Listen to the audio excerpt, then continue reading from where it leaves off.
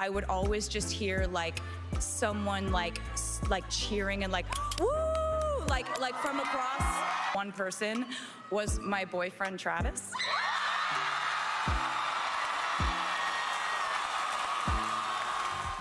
The clear declaration that Taylor Swift has become a member of the Kelce clan, fully approved, adored, and respected by the members of the Kelce family, not just Travis himself, is the best thing to come out of the Video Music Awards this year, other than Taylor Swift's awards, of course. This is the best thing that has come out of the VMAs this year.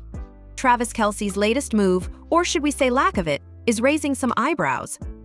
Elon Musk has made some distasteful comments about having a child with Taylor, and Travis Kelce's lack of a passionate response and resorting to criticizing just the Cybertruck rather than saying something about the richest man in the world is leaving a foul taste in people's mouths. While there is no doubt that Travis and his family are committed to Taylor, the latest move by Travis Kelce, or should we say lack of commitment, is raising some eyebrows.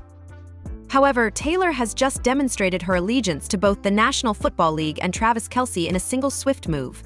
We'll also delve into criticism that has been following Taylor around for not acting her age and enjoying life on an excessive level, and we have a response that is appropriate for those who are critical of her. Is it time to dive right in? If the New Heights podcast from this week is any indication, Taylor is quickly becoming a treasured member of the Kelce family. This is because the undeniable connection that she shares with Travis continues to shine brightly. In the hours leading up to the 2024 Video Music Awards, Travis and Jason Kelce demonstrated their unwavering support for Taylor, making it abundantly clear that she is more than just a superstar girlfriend, she is a member of the family. In light of the fact that Taylor is up for 12 nominations, one of which is a chance to surpass Beyoncé's record for most Video Music Awards ever, the Kelce brothers made it a point to show their support for her during their new news segment. The ever-supportive boyfriend, Travis, casually mentioned that he hoped his girlfriend would win a few awards. However, Jason, with his usual sense of humor and brotherly charm, took it a step further and actually hoped that his girlfriend would win some awards. He exclaimed, "Let's go, Tay," before adding, "Unless you're up against Tay, then I hope you lose, that is, unless you're going to lose." The sweet and familial energy that was present during the exchange was immediately recognized by the audience. It was not merely a cute moment. The fact that Taylor was no longer between brothers was evidence that she had completely established herself as a member of the Kelce family. Another joke suggested that the brothers had cleverly turned a corporate sponsorship into a personal love letter to Taylor. One fan wrote, "It's so endgame," while another joke stated that the brothers had done this.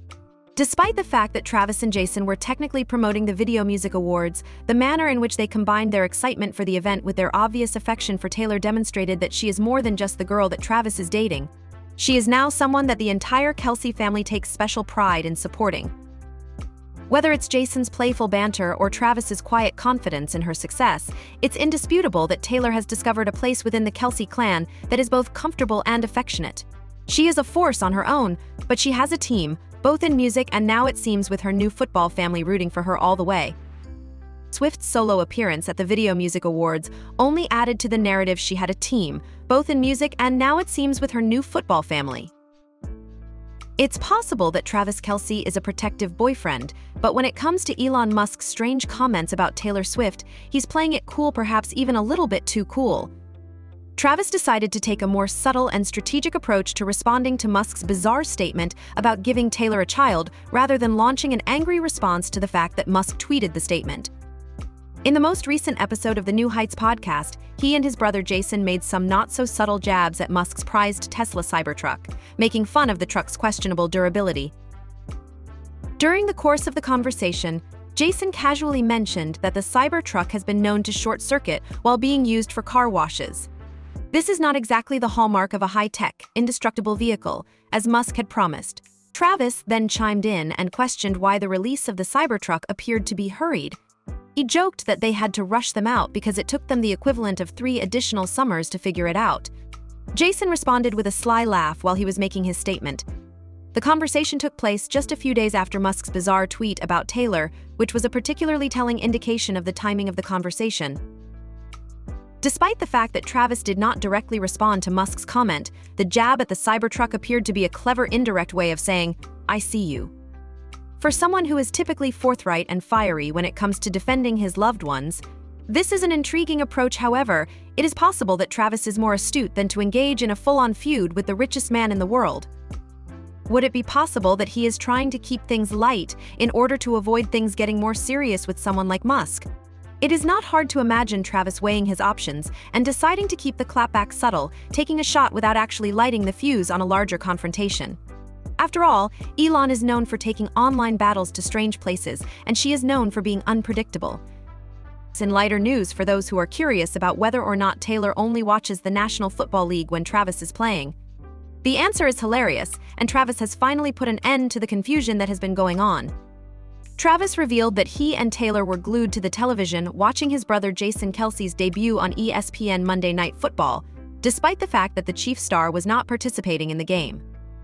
This revelation was made during the 100th episode of the New Heights podcast. It was a wardrobe malfunction that left Jason's chest exposed when the buttons on his shirt simply could not withstand the pressure. This was the highlight of the story. As a result of Jason forgetting his clothes at home and rushing to the mall to purchase a shirt, his debut on the Monday Night Countdown was unintentionally funny. This was especially true when Scott Van Pelt shared the entire backstory on air. It was all in good fun, and Travis couldn't stop laughing about it. Jason had to relive the moment on the podcast, but it was all in good fun nevertheless.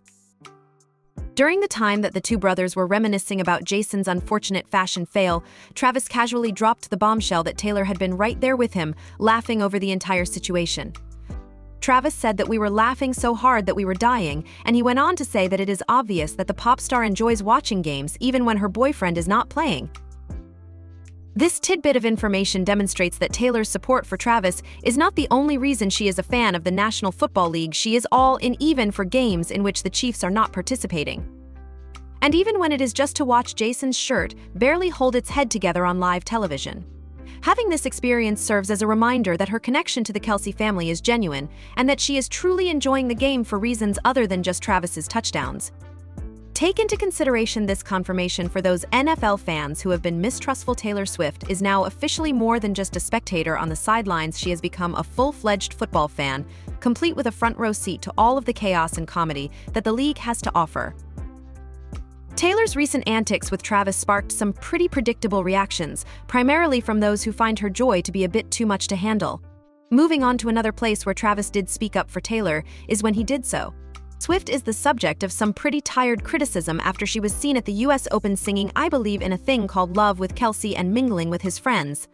This has led to Swift becoming the target of some criticism. However, it is not just about her public displays of affection or her fun-loving attitude. Rather, it is about how aggressive and unfair these criticisms can be, and Travis has opened up about it in his most recent podcast. Now, let's be clear, there is a fair share of criticism that is valid, such as the re-releases of her old albums or her silence on current political issues. However, criticizing her for having a good time is a completely different story altogether. Those comments that make her cringe or tell her that she is seeking attention are, in reality, a reflection of outmoded and aggressive attitudes. It is almost as if there is an unspoken rule that once you reach the age of 30, you are expected to shed your youthful exuberance in favor of a more mature demeanor. It should be brought to your attention that ageism frequently targets women more severely. The fact that Taylor Swift is getting closer to the middle of her 30s is the sole reason why her playful moments are looked down upon.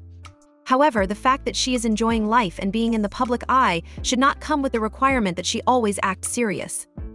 The fact of the matter is that having fun in your 30s or at any other age should not be something that other people police. The genuine cringe, which is the anger that Swift has received online for merely taking pleasure in her life. This is a classic example of people projecting their dissatisfaction onto another person who is simply happy and enjoying her life to the fullest. If there is anything that is embarrassing about this situation, it is the fact that everyone is so focused on Taylor Swift's public happiness rather than the actual impact that her actions have on the lives of other people.